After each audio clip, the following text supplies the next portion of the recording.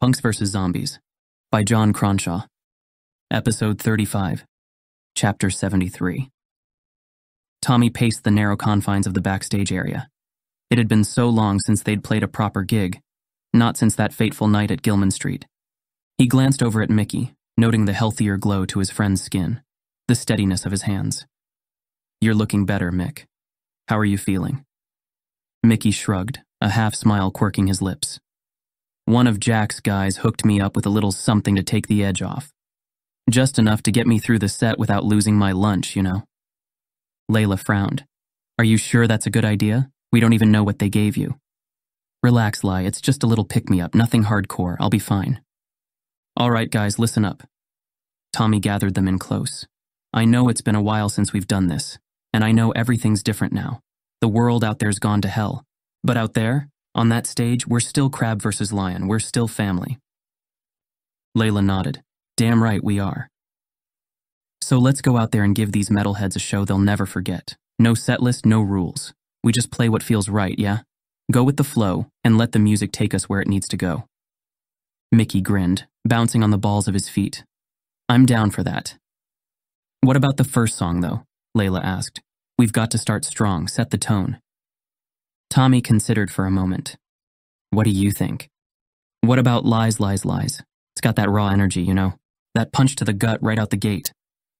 "I like it." Mickey. "Hell yeah, man, let's do it." They huddled in tighter, foreheads touching as they breathed in the moment. It was like old times, like that electric thrill that came in the breath before they hit the stage. A cough from the doorway made them look up. Jimbo, Roxy, and Zero stood there, all three of them grinning. "You dudes ready to do this thing?" Jimbo asked.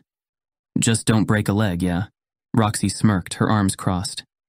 "Can't afford more injuries." Zero nodded, his eyes intense. "Give 'em hell, guys." "We've got this," Tommy said. "Let's go out there and show these people what punk rock is all about." Jack appeared in the doorway. "You folks ready? Crowd's getting restless out there." Tommy nodded, taking a deep breath. "Yeah, man, let's do this." His heart pounded as they stepped out onto the stage, the glare of the spotlights momentarily blinding. He blinked, his eyes adjusting to reveal a sea of faces, hundreds of metalheads in black leather and denim. Beside him, Layla and Mickey looked equally nervous, their hands clutching unfamiliar instruments. Tommy studied the guitar that had been thrust into his hands moments before, running his fingers over the sleek body, testing the lighter strings. He tried a few power chords, wincing as the distortion came out all wrong, the pedals refusing to cooperate. He fiddled with the knobs and switches, but it was no use. This wasn't his setup. The guitar he'd spent countless hours breaking in, learning every scratch and quirk. But it would have to do. Tommy leaned over to Layla and Mickey, forcing a grin. "Looks like we're going full hair metal tonight, guys. Regular Mötley Crüe over here."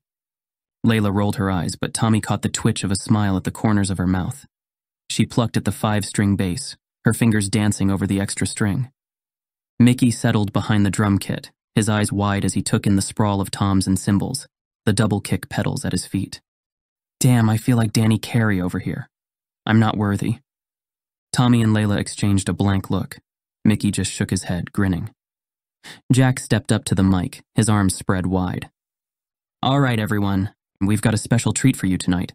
All the way from Philly, making their Apocalypse debut. Give it up for Crab vs. Lion." The crowd erupted, a wall of noise that hit Tommy like a physical force. He stepped up to the mic, his heart in his throat. "What's up, Kansas? We're Crab vs. Lion, and we're here to melt your faces off." Another roar, the front rows surging forward, ready for war. Tommy glanced back at Layla and Mickey, catching their nods. They launched into Lies, Lies, Lies, the opening riff tearing through the amps, Mickey's drums a machine gun barrage. Tommy leaned into the mic, his voice raw and ragged as he screamed the lyrics, the words ripped from some primal place deep inside. The song sounded different, heavier, meaner. The unfamiliar gear lent a new edge to their sound, a metal tinge that the crowd devoured. As they hit the final chord, the cheers were deafening. Tommy looked out over the sea of raised fists and devil horns, the grins on Layla and Mickey's faces mirroring his own. They tore through Sucker Punch, the crowd swirling into a vortex of flailing limbs and flying bodies as the circle pit opened up. Then, on a whim, Tommy called out, "Any Black Flag fans in the house tonight?" A few dozen cheers rippled through the crowd. They launched into Rise Above, the crowd a pulsing mass of sweat and fury. Tommy lost himself in the music, in the raw electric connection of band and audience. Nothing existed beyond the cramped stage, the press of bodies, the relentless driving beat. They blazed through Revolution's End and no more. The bodies in the pit turned to whirling dervishes, animated by the frenzy of the moment. Looking out over the crowd, Tommy spotted a familiar flash of crimson, Roxy's hair, unmistakable amidst the throng. Beside her, Jimbo and Zero thrashed and headbanged. He glanced at Layla, mouthing, "Pull them up." Tommy leaned over the stage, arm outstretched towards their friends. "Get up here. Let's show them how it's done." Roxy, Jimbo, and Zero surged forward, clambering onto the stage with the help of the cheering crowd. Zero snatched up Tommy's guitar as he handed it off, his fingers already flying over the strings. Tommy grabbed the mic, nodding to Roxy as she stepped up beside him. Mickey counted them in, and they careened into knowledge by Operation Ivy, Roxy's voice melding with Tommy's as they traded lines back and forth.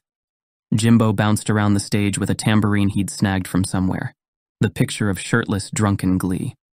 As the final notes died away, Tommy barely had a chance to catch his breath before Zero launched into the opening riff of Time Bomb by Rancid. The energy crackled and popped. Tommy pulled Roxy into an impromptu two-step as they wailed the chorus, their voices raw and reckless. Jimbo grinned maniacally as he spun his tambourine like a madman, narrowly avoiding clocking Mickey upside the head. They rapped with a blistering cover of Minor Threat, the anthem of their misspent youth. The lines of rage and resistance taking on a new resonance in light of all they'd endured. As they hit the final note, Tommy spun to face Layla, their eyes locking across the stage. In that look passed 1,000 words left unsaid: gratitude, solidarity, love.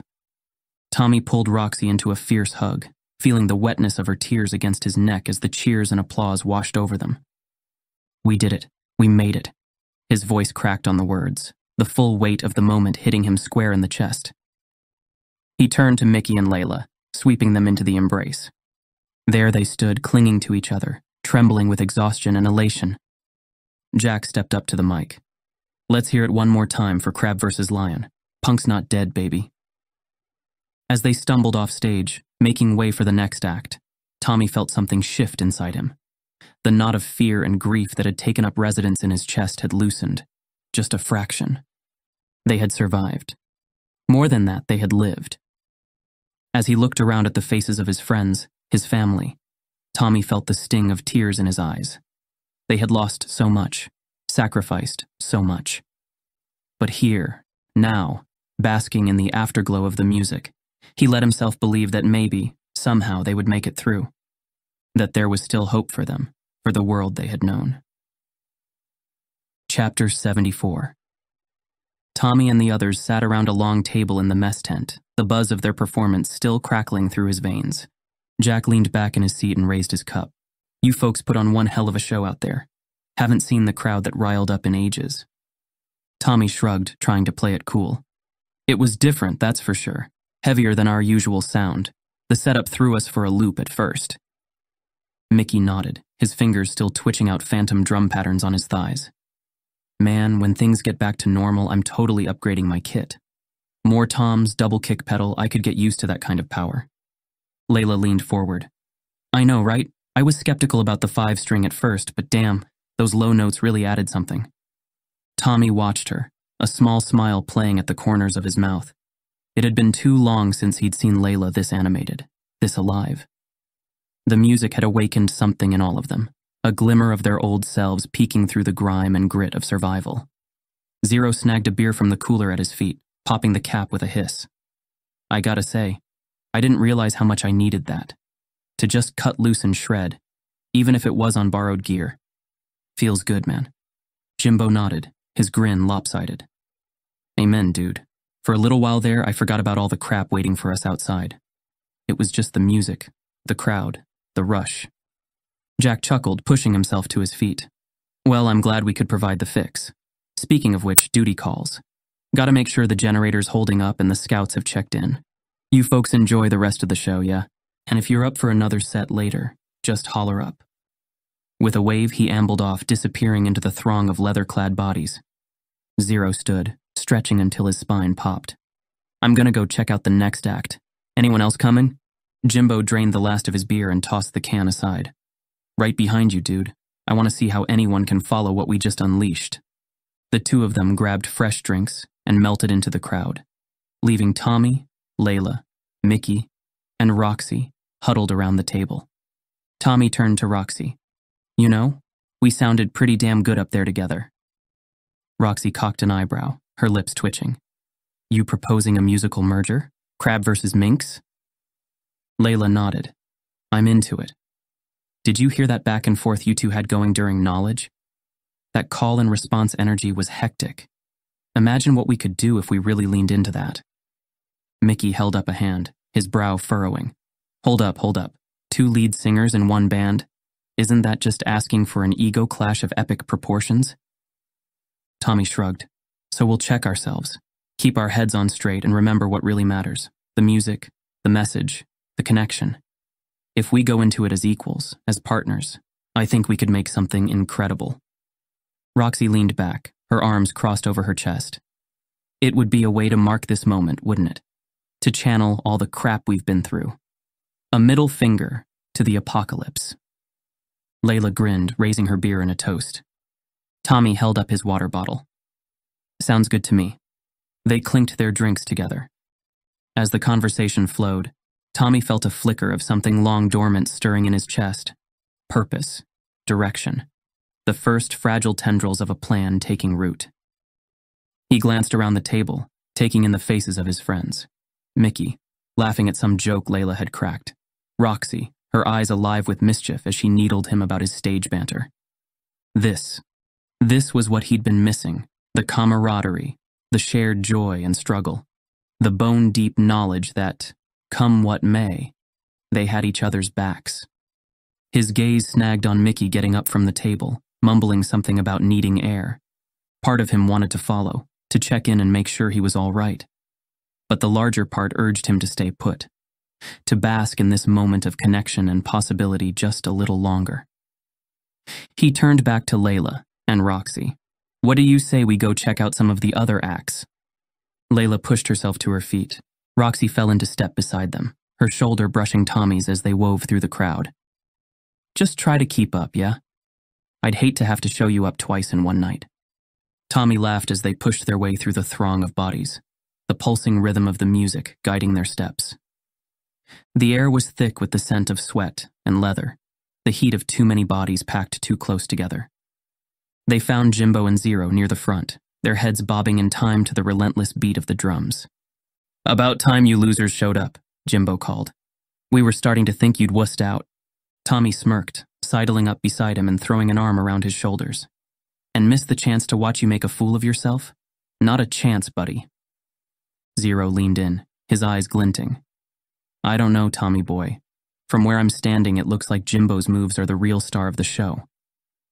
Jimbo scoffed, shoving him away with a laugh. You're just jealous of my natural rhythm, dude. Not everyone can be blessed with these moves. Tommy couldn't help but laugh, the sound bubbling up from somewhere deep inside him, a wellspring of joy he'd thought long dried up. The band on stage launched into a blistering solo, the guitarist's fingers a blur over the fretboard. Tommy let himself get lost in the music, his body moving almost of its own accord. He closed his eyes, letting the rush of sound spill over him, the thump of the bass resonating in his chest like a second heartbeat. He felt a presence at his side and opened his eyes to find Roxy there, her hips swaying in time to the music. She grinned at him, her eyes sparkling. Not bad for a bunch of emo kids, huh? Tommy laughed, leaning in close so she could hear him. I don't know. I think we could show them a thing or two. Roxy's grin widened, her hand coming up to rest on his shoulder. Is that a challenge, Tommy boy?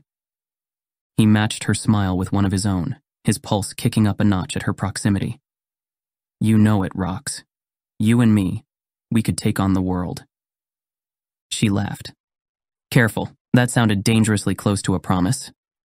Tommy's breath caught in his throat as Roxy moved closer, her body fitting against his. The rest of the world seemed to fade away, the music and the crowd blurring into background noise until all he could see was her. All he could feel was the heat of her skin through the thin fabric of her shirt. They danced like that for what felt like hours, their bodies moving in sync, their eyes locked on each other. Roxy's hand slid up to cup the back of his neck, her fingers tangling in the sweat-damp strands of his hair. She leaned in, her lips parting slightly, her breath ghosting across his cheek. "Tommy, there you are." The urgency of Jack's voice yanked Tommy back to reality with a jolt. He pulled back, blinking. "Jack, what's going on?" Jack shook his head, his hand clamping down on Tommy's shoulder. "No time to explain. You need to come with me now, all of you." Layla frowned. "What's this about, Jack? We were just starting to enjoy ourselves." But Jack was already turning away as he headed for the edge of the crowd. Chapter 75. Tommy and the others hurried after Jack. The sounds of the concert faded behind him, replaced by the crunch of gravel beneath his boots. Layla fell into step beside him, her face tight with worry. Roxy, Jimbo, and Zero followed close behind. They wove through the maze of tents and makeshift buildings. As they rounded a corner, Jack came to an abrupt halt outside a large white tent, its flaps pulled back. Inside, people rushed back and forth, their voices raised in tense, clipped tones. Tommy stepped inside and froze. Mickey lay sprawled on the ground, his limbs splayed at awkward angles and his face a mask of sickly pallor. Two makeshift medics knelt beside him, their hands moving with frantic purpose as they tried to revive him. "No," the word escaped Tommy's lips in a breathless whisper, his feet carrying him forward of their own volition. He shoved his way towards Mickey, his eyes locked on his friend's still form. "What happened? What's going on?" One of the medics looked up, his face creased. "Overdose. Fentanyl, from the looks of it." Layla stepped up beside Tommy, her hand finding his and gripping tight. He could feel her trembling, could hear the hitch in her breath as she fought back tears. Will he be okay?" The medic shook his head, his lips pressed into a thin line. "We're doing everything we can, but he's not responding to the Narcan. If we can't get him stabilized." Tommy watched, helpless as the medics worked over Mickey's body. They pumped his chest, forced air into his lungs, injected him with who knew what chemicals in a desperate attempt to bring him back from the brink. But Mickey remained still, his face slack and his skin taking on a grayish hue that made Tommy's stomach turn. Roxy moved to stand at Tommy's other side, her hand coming up to rest on his shoulder. Jimbo and Zero hovered nearby, silent and staring. Time seemed to stretch and warp as they watched the frantic efforts of the medics. Tommy's mind spun with memories, with all the times he and Mickey had shared over the years. Late-night jam sessions in Mickey's garage, the thrill of playing their first gig together, the long hours spent crammed into a tour van, taking their music out to the world. The thought of losing him, it was too much to bear. Tommy's vision blurred with tears, his breath coming in ragged gasps. He clung to Layla, burying his face in her hair as she held him tight. He could feel her shaking, could hear the muffled sobs that tore from her throat. Tommy looked up when one of the medics sat back on his heels, his shoulders slumped. He looked up at Tommy, his eyes heavy with sorrow. "I'm sorry. We did everything we could, but he's gone." The words hit Tommy like a physical blow, driving the air from his lungs and sending him staggering backwards. He shook his head. "No, that can't be right.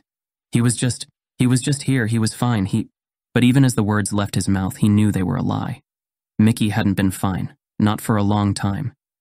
The addiction, the constant struggle to stay clean, the toll that it had taken on his body and mind, had all been leading to this moment, this inevitable end. Tommy sank to his knees beside Mickey's body, his hands shaking as he reached out to touch his friend's face. Mickey's skin was cold, waxy, nothing but an empty shell. A howl tore from Tommy's throat, raw and primal. He doubled over, his forehead pressed against Mickey's still chest as sobs racked his body. He could hear the others crying around him, could feel their hands on his back, his shoulders, offering what little comfort they could. But Mickey was gone, ripped away from them in a single senseless moment. He clung to Mickey's body, his tears soaking into the fabric of his shirt.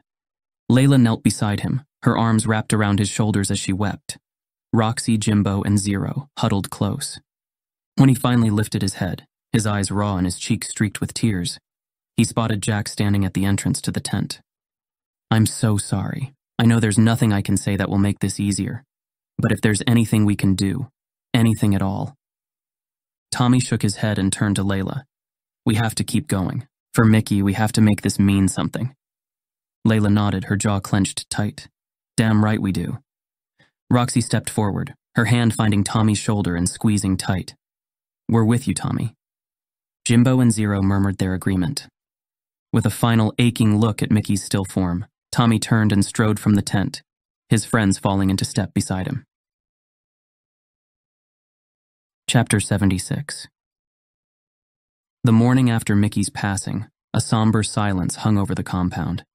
The usual bustle of activity was muted, as if even the very air itself was heavy with grief. Tommy stood at the edge of the makeshift gravesite, his eyes sore, and his shoulders slumped. Beside him, the others gathered in a tight knot, their faces etched with sorrow. Jack and a few of his people had helped them dig the grave in a quiet corner of the compound, just a rectangle of freshly turned earth and a crude wooden marker bearing Mickey's name. But it was more than most people got these days. As they lowered Mickey's body into the ground, wrapped in a clean white sheet, Tommy felt something inside him break. He'd been holding himself together through sheer force of will, trying to be strong for the others. But now, faced with the finality of this moment, he could no longer keep the grief at bay. A sob tore from his throat. He sank to his knees beside the grave, his fingers digging into the loose soil. "I'm sorry. I'm so sorry, Mickey. I should have been there. I should have stopped this." Layla knelt beside him, her tears mingling with the freshly turned earth. "It's not your fault, Tommy. You couldn't have known. None of us could." Zero stepped forward, his face a stoic mask. "You can't blame yourself for this." Tommy looked up at him. "But I could have helped him. I could have done something. I should have gone after him. But I didn't." Zero shook his head. "No, Tommy. This is bigger than any one person. This is the system at work, the powers that be pulling the strings." His jaw clenched, his eyes hardening. "You think it's a coincidence that opioids were everywhere before the outbreak, that people were dropping like flies from fentanyl and heroin and all that crap?" Jimbo shot him a warning look. "Come on, dude. Now's not the time." "It's all part of their plan, don't you see? Big Pharma, the government, the globalists. They've been pushing this poison for years, getting people hooked so they can line their pockets. And now, with the world gone to hell, it's even easier for them to—" "Enough!" Jimbo's shout cut through Zero's tirade. "We're not doing this here. Not now. Not while we're putting our friend in the damn ground." Zero opened his mouth to argue, but then stepped back, his hands clenched into fists at his sides. Layla rose to her feet, her hand finding Tommy's. She took a deep breath, her voice wavering as she began to speak. Mickey was more than just a drummer, more than just a friend. She paused, swallowing hard. He had a way of making you feel like everything was going to be okay, even when it felt like the world was crumbling around you. Tommy nodded, a small, sad smile tugging at his lips. And now he's gone. Taken from us too soon, like so many others. Layla's voice cracked. "But we can't let this break us. We can't let his death be in vain. Mickey would want us to keep going, to keep fighting for what we believe in, for the music, for each other." She reached into her pocket and pulled out a small flask, unscrewing the cap with shaking hands. "To Mickey." The others murmured their assent, their own drinks raised in tribute. Tommy stared down at the grave, his vision blurring with fresh tears. He couldn't find the words to express the depth of his grief, the aching void that Mickey's absence had left in his heart. As they began to shovel dirt over the grave, each thud of earth against the shroud-wrapped body felt like something tearing away from Tommy. When at last the grave was filled, Tommy staggered to his feet. He felt hollowed out, emptied of everything but the pain of loss. "What now?" Roxy asked. Tommy shook his head, unable to find an answer. Jack cleared his throat. "Listen, if you folks need more time, if you want to stay here a while longer, get your bearings. You're more than welcome." "No," Tommy said. "Thank you for everything, but we can't stay. We have to keep moving." He turned to the others and took a deep breath. "We need to get back on the road." To be continued. Thanks for listening. Please subscribe so you don't miss out on future episodes. To find out more about John Cronshaw and his work, visit johncronshaw.com. Punks vs. Zombies is copyright John Cronshaw and Wyvern Books Limited. All rights reserved. This is a work of fiction. People, businesses,